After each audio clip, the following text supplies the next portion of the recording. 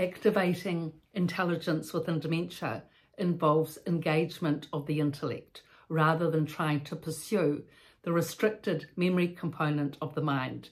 This breakthrough being psychological, not pharmaceutical, as I've written up in the 2 books, Residence Voice and Residence Rise.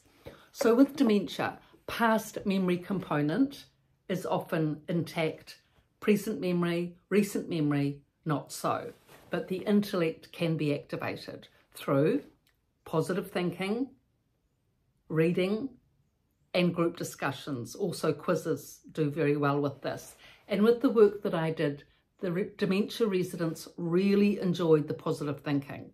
They found that was extremely helpful with reading. Some could read, not all, and group discussion, everyone liked to be involved because the group is motivating, it's insightful, it's interesting, and it gets everyone on board.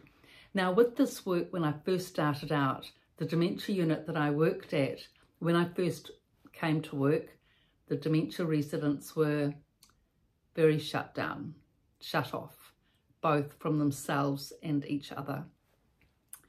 And I really wondered what I could do. I actually tried everything. It took me a whole year of hard work, every aspect, every angle, every perspective. I tried the lot and nothing really seemed to be working.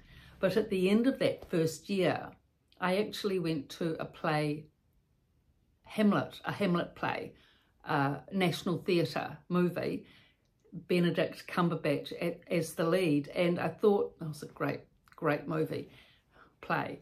And I thought, I wonder if Hamlet, being the Shakespearean play, all of us in New Zealand have studied it at school, and this generation as well will have studied Hamlet and the famous quotes. I wonder if I put up some quotes on the whiteboard, whether the dementia residents will engage. So let's try and see. So I wrote up the 3 favourite quotes of Hamlet. Nothing is good or bad, but thinking makes it so. To be or not to be, that is the question. And to thine own self be true.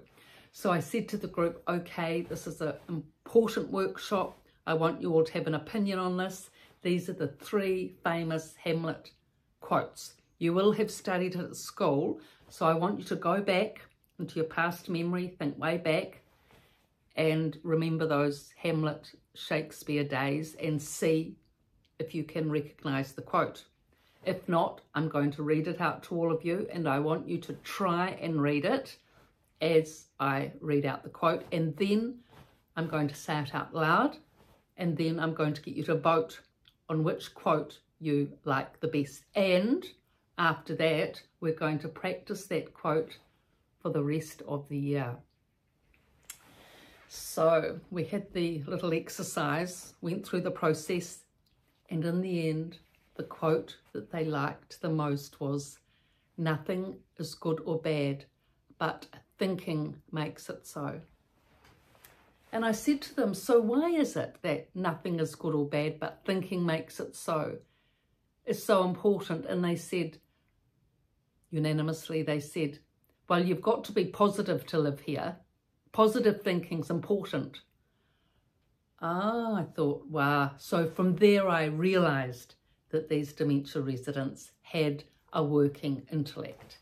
And so from then on, they conversed, they engaged, and we had topics all intellectually activating and underneath the umbrella of positive thinking.